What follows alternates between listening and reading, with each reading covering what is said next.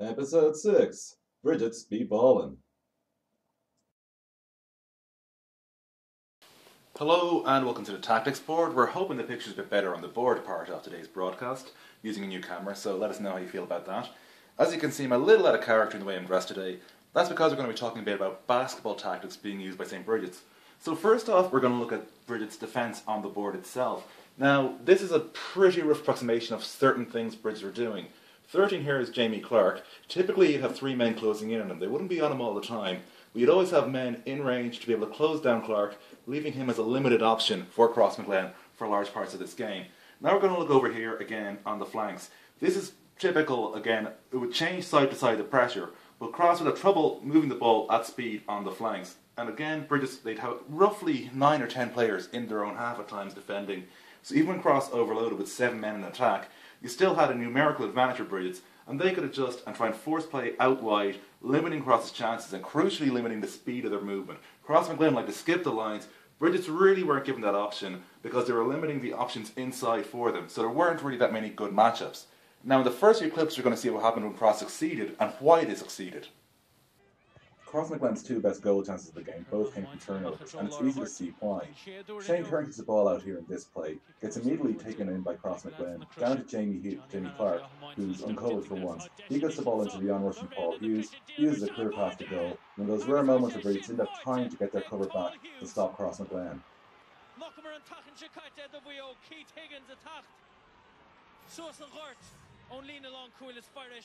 Yeah, it's Brala Paul Hughes goal on Tossi, agus Tasha Harava Akli Kahimira, agus Tasha Arakanche Inta. Crossmaglen's other good chance came early in the second half, again from a turnover. You'll see here Brigid's lose the ball in front of goal, effectively meaning the defensive shape is lost. Crossmaglen moved the ball quickly, get it in up behind the backs, but Jamie Clark is his back to goal, so he can't see that he has room to turn and shoot. Instead, he looks for the pass outside. The finish is off, but on the whole this is a good move, just with a poor execution on the pass. Despite the heavy pressure he received, Jamie Clark had some success in creating chances or getting his own scores from open play. In this first one you'll see 3 men converge on Clark. He has just enough time to get the pass away, and Kyle Carter finishes. On this next score, again, the pressure is very heavy, but Clark manages to play a 1-2, get just enough space to get outside for the shot, but once again Brigid's with good close-down defence, limiting the options across the attack. Cross just doing enough work to get the space to get the effort away.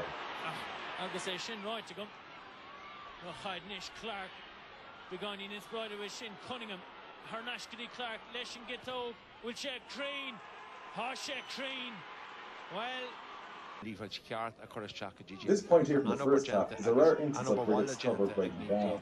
The ball gets turned over on the right flank and gets across to Clark quickly, one of the things Crossmaglen couldn't do very often. Clark has just enough time before extra support in defence comes along, makes the finish.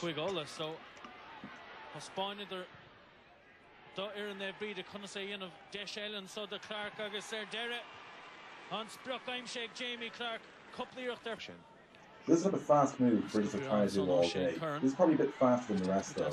Garvin Dolan with a quick ball upfield, Darren Dolan then with a pass inside to Frankie Dolan, and Frankie with the finish. There really wasn't enough time for Cross to adapt, to get their extra defence back, and the critical thing was they couldn't get those extra numbers they rely on when they swung up and down the field.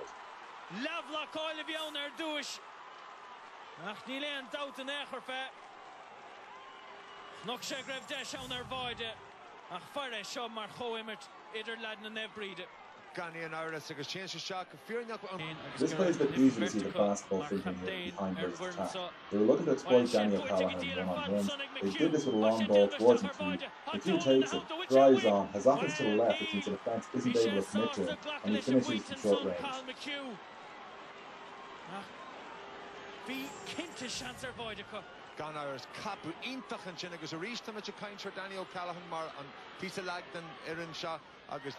The next clip we're going to look at is Brigid's second goal, scored by McHugh. Now what we're going to see here is it's a quick play from St Brigid. He's aiming for McHugh, but McHugh doesn't get up. But what happens is Frankie Dolan comes around, and as he comes around, both Crossmaglen players hit the deck, with McHugh somehow right side of them. Now Cross do get an extra man back in cover, but at this point Dolan has the edge on going to goal. The pressure's enough to limit the shot, but McHugh's there for the finish, and that's crucial in how Brigid's made use of one-on-one matchups. We're going to see it again now in VT. What are we seeing here? It's St Brigid with a quick ball inside, 2-on-2 matchup, McHugh and Dolan on two defenders. McHugh is the target, but he doesn't get to the ball. But in the process, Frankie Dolan runs around, and we see both Crossmaglen players hit the deck as they try to adjust. Dolan now has a clear pass to goal. Extra defender gets there in time to pressure the shot, but McHugh has the angle to get up and make the easy finish. Og Frankie Dolan har kommet inn så han klikker så Kilbride. Nok skjer grep Dolan seier.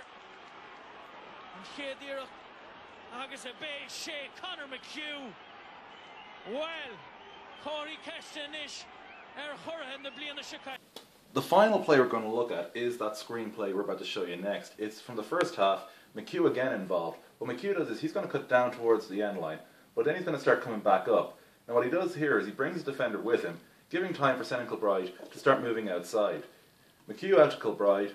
Kilbride goes down, bringing his man with him on a one-on-one. But what does McHugh do? McHugh goes inside here, meaning the fullback can't fully commit to Kilbride. The screen basically drags McHugh's own man with him, and suddenly St Brigid with a clear path towards goal. He opts for the pointed shot, hits the post, so it doesn't pull off. What this shows is Bridges can score, or at least create scoring chances, when they're outnumbered in attack. That's going to be very important in the All-Ireland final against Ballymun. Finally going to look at the screenplay from the first half. McHugh here is involved again. He's going to cut back, give the ball to St Brigid. Look at McHugh bring four defenders with him, leaving Brigid with a one-on-one. His final finish at the post was the type of play Bridges is going to have to use to exploit Ballymun's defence in the All-Ireland final.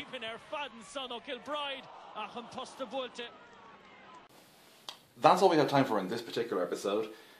Just looking, one last comment regarding Bridges' defence. We couldn't really show it too much here because the VT we had didn't really have much defensive action in it.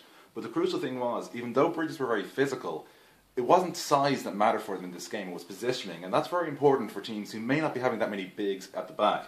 Clearly their one-on-one play, particularly against Danny O'Callaghan, who was singled out, does require size up front. But what they're doing in defence, a much smaller team could really make use of. Like, if Eamon Fitzmaurice was watching, the fourth thing he should do after subscribing to the videos, following us on Twitter, at Action81, and of course going to the site, is really just get onto Killarney Basketball Club and ask them for some tips, because bringing those elements into the defence, teams who are undersized in defence can really make up for their lack of size and try and reduce chances for forwards inside.